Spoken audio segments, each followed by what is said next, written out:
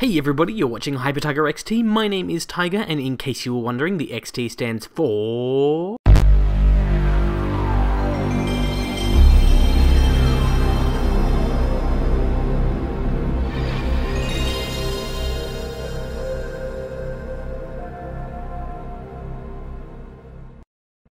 Contrary to popular belief, I do occasionally spend money on things for myself sometimes. Things like food, and clothing, and my rent, and this super awesome dinosaur that you can't see but that totally exists. And because there is a pink full moon coming up on April 21st, and that's about the closest thing to a sign there could ever be for a queer werewolf, I bought myself what I thought was a video game. Little did I know, however. Let's review Street Fighter V.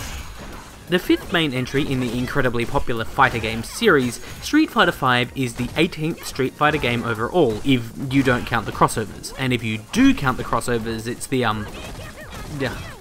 I don't actually think that I can count that high. There isn't much to say about the base of the game that people won't already know. You join matches either against a computer opponent, someone in the same room as you, or someone somewhere far away on the internet, and proceed to watch them beat the living snot out of you as you struggle to make your controller perform a forwards quarter circle so that you can pull off the only move you actually know how to do in the whole game. It may come as a surprise to many of you given my extreme penchant for both very cute and very strange things, but fighting games are actually one of my favourite genres of video game, and, even though I suck mondo hardcore, Street Fighter V is no exception. The reason for this, though, is different from the reason I enjoy, say, Mortal Kombat 10 or Injustice Gods Among Us, both perfectly pleasant, if not strikingly similar, games in their own right.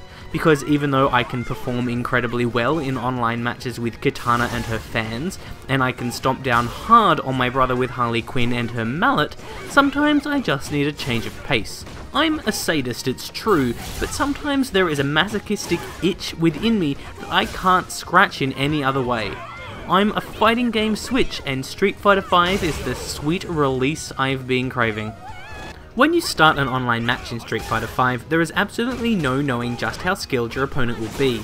There are tales of those who claim to understand the matchmaking heuristics, sure, there are secret utterances of phrases like distance burst, approximate skill, time played, but truly, in a world where I literally just got pitted against the Jackie Chan, except in Melbourne, of playing Street Fighter, who can you really believe? Thankfully, the fact that the matchmaking system in this game has the same level of appropriateness as my cousin that time she tried to set me up with a girl in her year group at school isn't such a bad thing in my case, because much like those who seek to solve the mysteries of the Lament configuration in the Hellraiser film series, I actively look forward to being torn limb from limb by the metaphorical hooks a series of strangers dig into the part of my ego where video game skills lie. This game has a string of other positives too, and these are things that are probably more likely to appeal to people who don't suck quite as hard as I do. The graphics are incredibly pretty, and the PS4 handles it all brilliantly.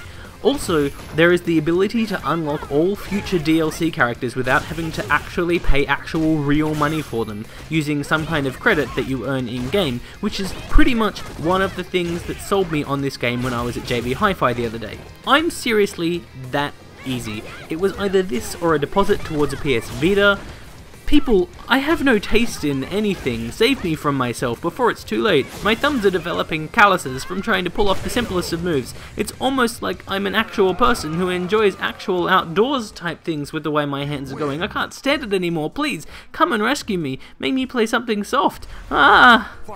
Hi, I'm Tiger Bailey, 3 babies in a trench coat, pretending to be a functioning human being.